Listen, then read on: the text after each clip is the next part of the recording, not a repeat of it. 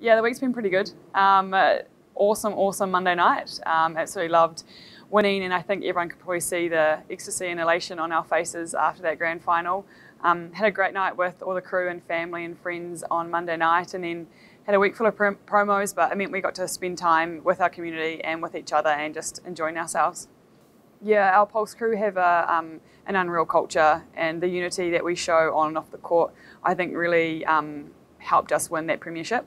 We learned a lot from last year, and we grew a lot this year, just being ourselves, enjoying it, and also knowing what it takes to win.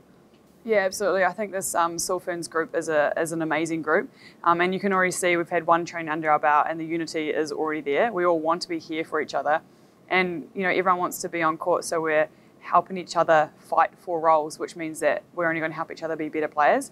And I think better players on the court and contesting everything makes us better players off the court and a better side together.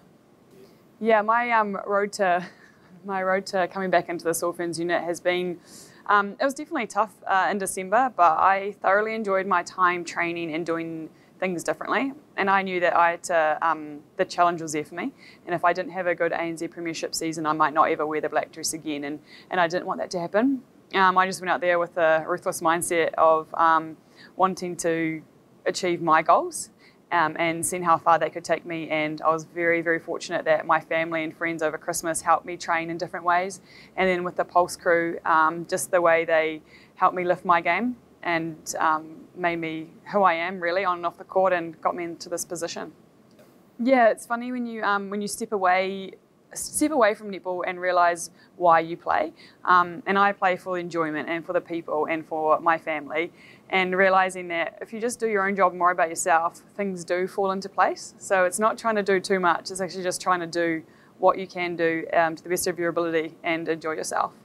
Yeah, that Cadbury Series is going to be very interesting.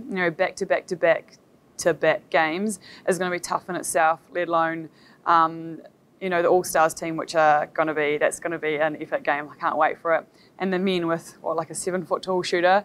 So there's going to be such a crazy mix, but a very enjoyable one, and one I think that the fans are going to love.